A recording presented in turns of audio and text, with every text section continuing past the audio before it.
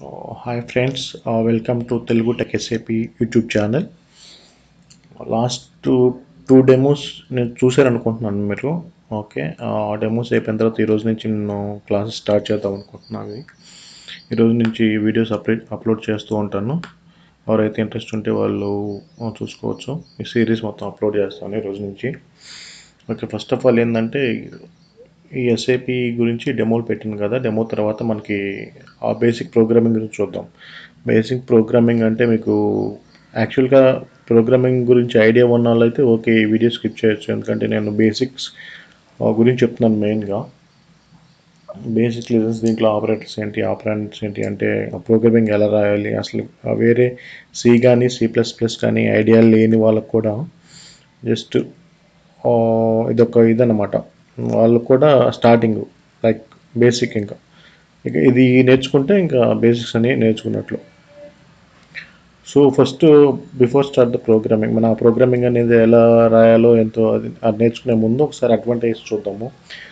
Just remind చేసుకుందాం ఒకసారి. Advantages of SAP అంటే it is highly integrated across all the modules are department. Actually ఇదేంటంటే highly integrated across all modules are departments, అంటే communication between the modules are departments బాగుంటుంది.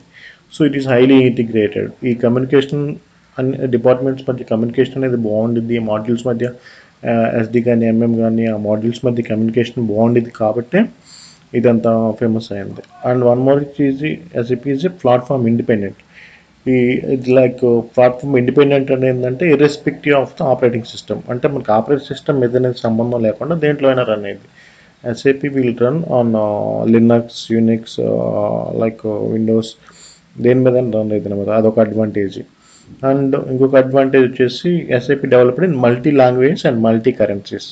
So multi language ఉంది కాబట్టి, multi language and multi currencies కాబట్టి ఎవరైనా use చేయొచ్చు. అన్ని లాంగ్వేజ్లో ఉండిద్ది ఇది. మనకి యూఎస్లో కానీ యూకే కానీ like different China, Japan, Germany, France, వీళ్ళంతా ఏంటంటే డిఫరెంట్ లాంగ్వేజ్లు యూజ్ చేస్తూ ఉంటారు కాబట్టి వరల్డ్ వైజ్గా ఎక్కువ యూజ్ చేస్తారు. అండ్ కరెన్సీ కూడా వాళ్ళకి ఏ కరెన్సీ అని యూజ్ చేసుకోవడానికి పాసిబిలిటీ ఉంటుంది. సో అదొక అడ్వాంటేజ్.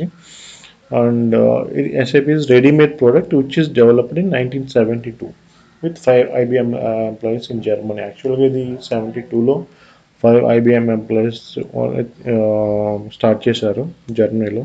సో బేసికలీ ఇది జర్మన్ ప్రోడక్ట్ అన్నమాట. ఇది వచ్చేసి ఇంకో SAP contains across applications concept to exchange the data from SAP to SAP or SAP non-SAP. These cross applications అన్నమాట. ఇది SAP contains cross application concept. Cross application వచ్చేసి దీనికి SAP to SAP అయినా, SAP to non SAP అయినా, non SAP to SAP అయినా ఇట్లా data exchange చేసుకోవడానికి కానీ ఇదొకటి పాసిబిలిటీ ఉండదు. సో అందువల్ల దీన్నే క్రాస్ అప్లికేషన్స్ అంటాం. ఎస్ఐపి నుంచి నాన్ ఎస్ఐపి కానీ, నాన్ ఎస్ఐపి ఎస్ఐపి కానీ, లేదా ఎస్ఐపి నుంచి ఎస్ఐపికి కానీ చేసుకోదాన్ని క్రాస్ అప్లికేషన్స్ అంటాము.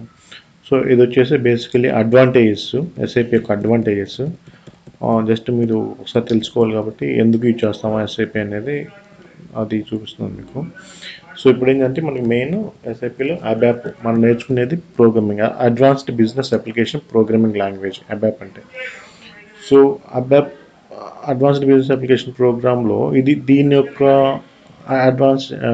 యొక్క ప్రాపర్టీస్ ఏంటి, దీని అడ్వాంటేజెస్ ఏంటి అని ఒకసారి చూద్దాం. ఇది ఏంటంటే it is 4th generation, that is high level language అనమాట. మీకు వచ్చేసి లో level language, high level language ఎట్లా ఉంటాయి. లాంగ్వేజ్ మీ దాని గురించి ఏం వరీ అవ్వద్దు, మీకు అంత డిప్గా కూడా తెలియాల్సిన అవసరం లేదు. జస్ట్ ఇది ప్రోగ్రామింగ్ లాంగ్వేజ్ తెలిస్తే చాలు. అవి కోబాలు, బేసిక్ ఇట్లా కొన్ని ఉంటాయి అనమాట, ఓల్డ్ లాంగ్వేజ్. అవి వచ్చేసి లో లెవెల్ లాంగ్వేజ్. ఇది మనకి high level language. High level language is nothing but కొంచెం యూజర్ ఫ్రెండ్లీగా ఉండేది, అట్లాంటి వాటిని హై లెవెల్ లాంగ్వేజ్ అనొచ్చు, లేమన్ లాంగ్వేజ్ అట్లా. ఇంకోటి వచ్చేసి ఇది not a case sensitive. Not a case sensitive అంటే మనకి ఇక్కడ ఏంటంటే కేస్ అంటే ఏంది, upper case, lower case. Upper case, lower case అంటే మనకి ఏబిసిడీలో అప్పర్ కేస్ అంటే క్యాపిటల్ లెటర్స్, లోయర్ కేస్ అంటే స్మాల్ లెటర్స్ ఉంటాయి కదా. It is not a case sensitive. So it is not a case not a case sensitive అంటే ఇది మీరు upper case అని రాసుకోవచ్చు, లోయర్ కేస్ అని రాసుకోవచ్చు. ప్రోగ్రామింగ్ రాసేటప్పుడు మీకు ఏ కేస్ అనేది దీంతో సంబంధం లేదు. మీరు ఏ దేంట్లో అని రాసుకోవచ్చు. ఒకవేళ మీరు వేరే దాంట్లో రాసినా కూడా అది డిఫాల్ట్ కన్వర్ట్ చేసుకుంటుంది. మీకు ఏ దేంట్లో రాసినా ప్రాబ్లం ఉండదు. ఇట్లా అది అట్లా కేస్ సెన్సిటివ్ ప్రోగ్రామ్ రాసేటప్పుడు మనం ఈ రూల్స్ ఫాలో అవ్వాలన్నమాట. Based on the అబాప్ they developed rest of the modules. యాక్చువల్గా ఈ అబాప్ బేస్ చేసుకొని, అబాప్ అంటే ప్రోగ్రామింగ్ లాంగ్వేజ్ కదా ఇది, అప్లికేషన్ ప్రోగ్రామింగ్, దీన్ని బేస్ చేసుకొని rest of the modules like MM, ఎస్డిఎఫ్ఐ, sales and distribution, finance, అంటే మెటీరియల్ మేనేజ్మెంట్, ఇలా డిపార్ట్మెంట్స్ ఉన్నాయి కదా, ఇవన్నీ కూడా అబాప్లోనే అబాప్ యూజ్ చేసినవి డెవలప్ చేసినవి అనమాట. And it is a business oriented language, not a syntax language. మనకు వచ్చేసి ఇక్కడ సి కానీ ఇవన్నీ తీసుకుంటే సింటాక్సికల్గా లాంగ్వేజ్ లాగా ఉంటాయి, అది బేసిక్గా సింటాక్స్ బేస్ అని చేయటం ఉండేది. ఇదేంటంటే బిజినెస్ ఓరియంటెడ్ లాంగ్వేజ్ మనకి.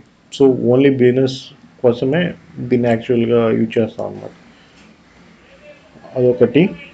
దీంట్లో source code of N అబాప్ consist either statements are comments. ఈ మొత్తం ప్రోగ్రామింగ్లో మనం ప్రోగ్రామింగ్ రాసేటప్పుడు దాంట్లో వచ్చేసి మనకి ఆ సోర్స్ కోడ్ రాసేటప్పుడు దాంట్లో ఓన్లీ స్టేట్మెంట్స్ కానీ కామెంట్స్ కానీ ఉంటాయి అంతే. ఇంకా మన ప్రోగ్రామింగ్ అంటే ఏదో పెద్ద ఏమి ఉండదు, మన స్టేట్మెంట్స్ కానీ కామెంట్స్ కానీ ఉంటాయి అంటే. ఈ స్టేట్మెంట్స్ అంటే ఏంటి, కామెంట్స్ అంటే ఏంటంటే మీకు కామెంట్స్ వచ్చేసి మనం నాట్ ఎగ్జిక్యూటబుల్ స్టేట్మెంట్స్. అంటే ఒక కామెంట్లో రాసామంటే అది ఎగ్జిక్యూట్ అవ్వద్దు, మనం ఏదైతే స్టేట్మెంట్లో రాస్తామో అదే ఎగ్జిక్యూట్ అయ్యింది. ఆ కామెంట్స్ ఏంటంటే ఇప్పుడు మనం ఒక ప్రోగ్రామ్ కానీ ఏమైనా రాసేటప్పుడు పైన కామెంట్స్ పెట్టుకోవచ్చు అనమాట. లైక్ ఇది ఎవరు డెవలప్ చేశారు, ఏ డేటు, దీన్ని యూజ్ ఏంటి అని చెప్పేసి ఒకవేళ స్టేట్మెంట్ ఏదో కొంత లాజిక్ రాసిన తర్వాత ఈ లాజిక్ దేనికి సంబంధించింది అని చెప్పేసి మనం పక్కన రాసుకోవడానికి. సో అవి ఏంటంటే కామెంట్స్, అవైనా ఎగ్జిక్యూట్ అవ్వదు, మనం జస్ట్ మన రెఫరెన్స్ పర్పస్. మనం ఒకవేళ ప్రోగ్రామ్ రాసి నెక్స్ట్ వేరే వాళ్ళకి ఇచ్చాం అనుకో ప్రోగ్రాము, ఆ కామెంట్స్ చూడడం వల్ల వాళ్ళకి ప్రోగ్రామ్ అర్థమైపోయింది. ఓకే ఈ లాజిక్ దీనికోసం రాశారు, ఇది దీనికోసం రాశారు అని చెప్పేసి అట్లా ఉంటుంది. And statement is collection of operators, operands, variables and keywords. మనం దీంట్లో ఈ లాంగ్వేజ్లో స్టేట్మెంట్స్ ఉంటాయి కదా, ఆ స్టేట్మెంట్స్ అనేది ఏంటంటే collection of operators, operands, variables and keywords. ఇవన్నీ ఏంటంటే వీటి గురించి చూద్దాం మనం. ఆపరేటర్స్ అంటే ఏముంటాయి, ఆపరాండ్స్ అంటే ఏముంటాయి, లైక్ వేరియబుల్స్ అంటే ఏముంటాయి, ఆ కీవర్డ్స్ అనేవి ఏముంటాయి, అవన్నీ చూద్దాము. సో బేసికల్లీ ఇది advanced business application programming language. ఈ అబాప్లో ఈ రూల్స్ మనం పాస్ అయ్యేది ఇంకేమేమి తెలుసుకోవాల్సిన అవసరం లేదు. మీరు జస్ట్ ఈ రూల్స్ ఎలా ఫాలో అవుతాము కొన్ని ఉంటాయి, ఇవి ఎలా ఉంటాయో తెలుసుకుంటే ఆటోమేటిక్గా మీ ప్రోగ్రామింగ్ అనేది తెలిసిపోయింది. ఓన్లీ ఉండేది స్టేట్మెంట్స్, కామెంట్స్, ఇంకా అంతే తప్పితే ఏముండవు దీంట్లో. సో ఆ స్టేట్మెంట్స్లో ఉండే ఆపరేటర్స్ వాటి గురించి ఒకసారి చూద్దాము. స్టేట్మెంట్ ఆపరేటర్స్ ఆపరేటర్స్ వచ్చేసి mathematical operators, comparative operators, relational operators. అంటే ఇప్పుడు మీరు ప్రోగ్రామ్ రాసే ముందు వీటి గురించి తెలుసుకోవాలి. వీటి గురించి తెలుసుకున్న తర్వాతే మీరు ఆ ప్రోగ్రామ్ రాయగలరు అనమాట, అసలు ఏందా అని చెప్పేసి. సో నేను బేసిక్ లెవెల్ నుంచి వస్తున్నాను. ఎవరికన్నా ఐడియా ఆల్రెడీ ప్రోగ్రామింగ్ గురించి ఐడియా ఉంటే వాళ్ళు ఇది స్కిప్ చేయొచ్చు, నెక్స్ట్ వీడియోస్లో చూడొచ్చు మీరు. సో ఈ మ్యాథమెటికల్ ఆపరేటర్స్ వచ్చేసి మనకి నార్మల్గా మ్యాథమెటికల్ ఆపరేటర్స్ అంటే బేసిక్ ఐడియా ఉంటుంది కదా ఎవరికైనా. ఈ ఆపరేటర్స్ ప్లస్ అంటే ఎడిషన్ ఎలా వర్క్ అవుతుంది, మైనస్ అండ్ సబ్స్ట్రాక్షను, ఇది స్టార్ మల్టిప్లికేషను, డబుల్ స్టార్ వచ్చేసి ఎక్స్పోనెన్షియల్, మాడ్, అది రిమైండర్ రిజల్ట్ వచ్చింది, division of two numbers, like ఇట్లా. వీటిలో ఏంటంటే ఇది ఆపరేటర్, ఇది ప్లస్, ఇది ఎడిషన్, 3+2, ఇవి ఎగ్జాంపుల్ ఇచ్చారు అనమాట. ఇది మీకు కావాలంటే తర్వాత ఈ నోట్స్ తీసుకోవచ్చు, మీరు అది పాస్ చేసుకొని నోట్స్ తీసుకోవచ్చు. ఎడిషన్, సబ్స్ట్రాక్షన్, మల్టిప్లికేషన్, ఎక్స్పెన్షన్ ఇట్లా చూపించారు మొత్తం. ఇది ఏంటంటే మ్యాథమెటికల్ ఆపరేటర్స్. ఇది నెక్స్ట్ వచ్చేసి కంపారిటివ్. ఈ మ్యాథమెటికల్ ఆపరేటర్స్లో నెక్స్ట్ కంపారిటివ్ అంటే మనకి ఏముంటాయి, కంపేర్ చేసుకునేవి. ఎట్లా ఒకదాన్ని ఇంకోదాన్ని కంపేర్ ఎట్లా చేస్తాము, లెస్ దాన్ కానీ, ఇది less than, greater than, less than or equal to, greater than or equal to, not equal to. మనం ఈ నాట్ ఈక్వల్ టు అనేది దీంట్లో మనం ఈ విధంగా చూపిస్తాం. దీంట్లో నాట్ ఈక్వల్ టు అనేది నాట్ ఈక్వల్ టు అంటే దీన్నే నాట్ ఈక్వల్ టు అంటాం అనమాట. మనం యాక్చువల్గా ఇది ఈక్వల్ టు, ఇది వచ్చేసి నాట్ ఈక్వల్ టు. ఈ అబాప్లో నాట్ ఈక్వల్ టు అనేది ఎన్ని అయినా చూడొచ్చు, లేకపోతే ఎట్లా అయినా చూపించవచ్చు. సో ఇది వచ్చేసి less than, greater than, less than or equal to, greater than or equal to, ఇది ఈక్వల్ టు, అట్లా ఉంటుంది.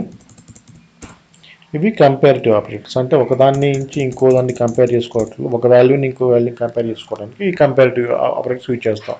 సపోజ్ ఇప్పుడు ఏంటంటే మనం ఏమన్నా ఎడిషన్ కానీ అలా చేయాలంటేనేమో 5 3 ఉంది, 5+3 ఉంది, ఎడిషన్ అది మ్యాథమెటికల్ ఆపరేటర్ యూజ్ చేసి ఎడిషన్ చేస్తాం. 3+2 = 5 అట్లా. ఇప్పుడు కంపేర్ చేసేటప్పుడు కంపేర్ చేస్తాం అంటే 3 <5 ఆర్ 5 <6 అట్లా కంపేర్ చేసుకోవడానికి ఇవి యూజ్ చేస్తాం. అది less than or equal to, greater than or equal to, not equal to అనేది. సో అవి ఫ్యూచర్లో వస్తాయి. ఇవి ఎట్లా యూజ్ చేస్తాం అనేది ఇప్పుడు మనం చూడొచ్చు ఎట్లా యూజ్ చేస్తాం. ఇవి కంపారిటివ్ ఆపరేటర్స్. నెక్స్ట్ వచ్చేసి రిలేషనల్ ఆపరేటర్స్. రిలేషనల్ ఆపరేటర్ వచ్చేసి మీకు అండ్, ఆర్, నాట్ ఈ మూడు రిలేషనల్ ఆపరేటర్స్ అనమాట. రిలేషనల్ ఆపరేటర్ ఎలా ఉంటుందంటే ఎగ్జాంపుల్ వచ్చి మనం ఇప్పుడు A B కానీ అట్లా తీసుకున్నాం అనుకోండి. ఇక్కడ మనకి A<B అని తీసుకొని ఈ మరి మళ్ళీ అండ్ అని యూజ్ చేసి సో A<C ఇట్లా తీసుకోవచ్చు. ఇట్లా తీసుకొని కొన్ని 3 4 వాల్యూస్ ఉన్నప్పుడు ఇదే మనం కంపారిటివ్ ఆపరేటర్స్ యూజ్ చేసి ప్లస్ మళ్ళీ దాంట్లో మళ్ళీ రిలేషన్ ఆపరేటర్ చేస్తాం. అండ్ వచ్చినప్పుడు ఏంటంటే ఈ రెండు ట్రూ అయితే రెండు ట్రూ అయితేనే ట్రూ అవటము, రెండు ఫాల్స్ అయితే ఫాల్స్ అవ్వటము అట్లా మనకు ఉండేది రిలేషనల్ ఆపరేటర్లో. దీంట్లో అండ్ అంటే ఈ రెండిట్లో ఏంటంటే A<B అండ్ A<C ఈ రెండు ట్రూ అయినప్పుడే కండిషన్ అనేది ట్రూ అవుతుంది. ఆర్ అంటే ఆర్ అని తీసుకున్నప్పుడు ఇప్పుడు A<B అయితే సేమ్ కండిషన్ అనుకోండి. A<B ఆర్ A<C ఈ రెండు తీసుకున్నప్పుడు ఏమైంది అంటే ఇది అట్లా అవుతుంది అనమాట. Just a minute guys.